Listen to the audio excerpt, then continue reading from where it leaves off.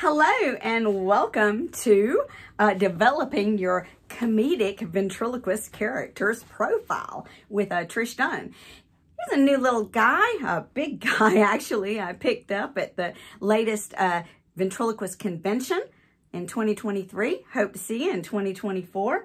I fell in love with this guy. Some people saw him as Moses and some people saw him as kind of Willie Nelson, and I saw him kind of like Chong from Cheech and Chong. That might tell you a little bit more about me than it should. But anyway, fell in love with him. But I haven't developed his character yet. So I thought, what better way to do it together? Once you're a ventriloquist, you know the importance of lip control and you know the importance of joke writing, but you got to have that golden character. And sometimes you pick up a puppet or you have a vision for a character you'd like and you're going to have the character made. So let's develop the character together. There's so much more than just a character that looks good. You need to know everything about the character to build on a real, believable personality. A personality or a character that people can relate to, that is very believable, and you have to know them inside and out, is going to generate the most laughs, and it's going to be the easiest character to sell to the audience as a separate entity, which is, of course, what we do as ventriloquists. So let's go through this together. There are several steps you go through in developing the character. We're just going to do the basics. Even before we come up with a nail in the voice, we're going to get the certain demographics, and that's what we're going to do together today. So we've got name. His name is going to be quite posh, like Archibald Reginald, but he's going to go by the name Dude because it's so much easier for him and his friends because they're probably stoned most of the time. His age, well, he's probably about 75, but to tell you the truth, he doesn't exactly conform. He's probably a sovereign citizen, and I don't even think he has a driver's license, so he may not even really know how old he is, but we're going to say he's 75. He was born, place of birth? He was born in Charlotte, North Carolina, because, hey, what better place to be born? And where did he grow up? He grew up in Huntersville, North Carolina.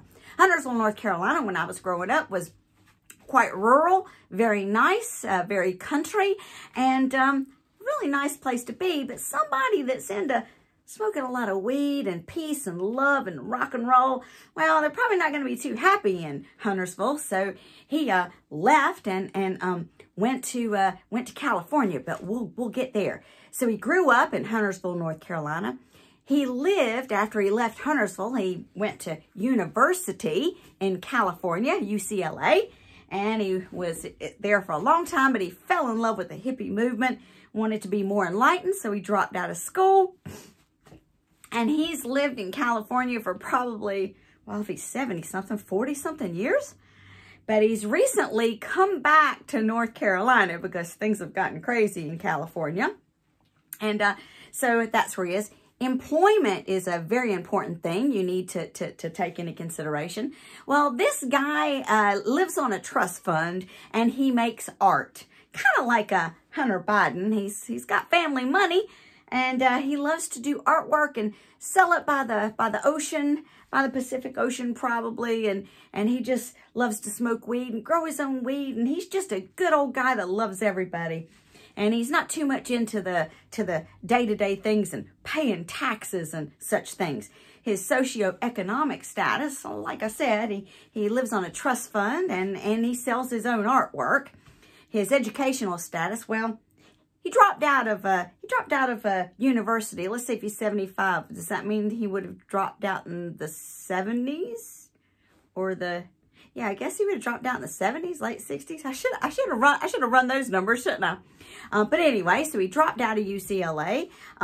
And his marital status, well, a guy like this, he kind of likes that old song, Love Who You're With. And he's probably had lots of wives living with him up in his trailer. And he just doesn't want to get tied down with a piece of paper. He just doesn't see the point in that to prove his love to somebody. His home life, he just likes to enjoy life and he loves everybody and just wants to be nice to people and you know, enjoy himself. Brief summary of his life. Like I say, he's a beach bum of California. dropped out of UCLA, loved the hippie movement, grows his own smoke, does his own artwork on the side of the ocean, and just enjoys life. But now he's back in North Carolina, and bless his heart, now he's living with me. So those are the first parts of building your character profile. This is the nerdy stuff. This is the boring demographics. These aren't necessarily the things that are going to make your character funny, but these are the building blocks to when we get to the eccentricities of a comedic character that will bring the funny. Think about some of the best characters you see on TV, Saturday Night Live, or some of the sitcoms you like. They have extreme personalities, like on Seinfeld or Third Rock, or lots of, they have extreme personalities. So you want your character to have some flaws, some personalities. But to get to that point, you've got to have a foundation, a believable, realistic foundation that people can relate to, because those are the best characters. So once again, in summary, this is the basic demographics that you want to come up with, and make sure you can change it as you go. So you want to have a name, you want to have an age, you want to have a place of birth, you want to know where this character grew up, you want to know where they're living now, you want to know their employment history, you have to have a good look at their physical appearance, their socioeconomic status, their political affiliations. Oh, did we character that? I think he's a Bernie Sanders fan. Whether he's registered or not, probably not. He's not too much into the technical details. Educational status, marital status, some details about their home life, and a brief summary of the history of their life. That gives you the foundations to know your character inside and out, and gives you a foundation to grow upon for the stuff that's going to bring the funny. And we will be pointing out those demographics in our next episode of developing your ventriloquist character profile. If you'd like to see a copy of this or a more detailed explanation of what I've covered, it's all covered in my book, Dialogue, Comedy, and Joke Writing for Dummies. No, Real Dummies. And it's basically what I think is some of the easiest ways to bring the funny and develop your comedic stage presence. I don't cover lip control and things like that in the book. It's all about developing your scripts and comedy and developing your characters.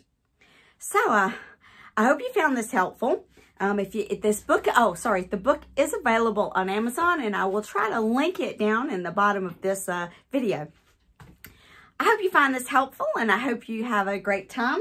If you are unable to get the book and you would still like a copy of a character profile sheet with all of the demographics, shoot me an email at trish@trishdunn.com, and I will send you a PDF copy. No problem. Thank you. See you next time.